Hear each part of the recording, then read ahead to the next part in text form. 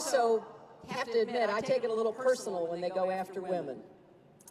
When they go after women's health, women's rights,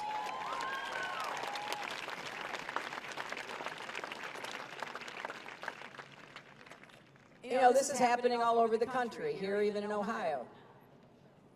Programs and services to help women take care of themselves are being cut down. Marco Rubio brags about wanting to deny victims of rape and incest access to health care, to an abortion.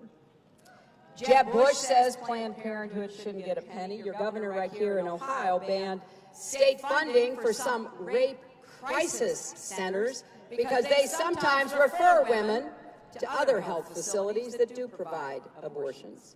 I would like these Republican candidates to look the mom in the eye who caught her breast cancer early because she was able to get a screening for cancer.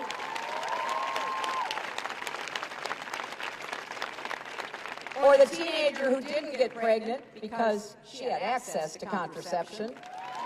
Or anyone who's ever been protected by an HIV test. Now, extreme views about women, we expect that from some of the terrorist groups.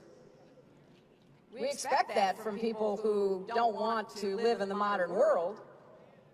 But it's a little hard to take coming from Republicans who want to be the President of the United States, yet they espouse out-of-date and out-of-touch policies. They are dead wrong for 21st century America. We're going forward, we're not going back.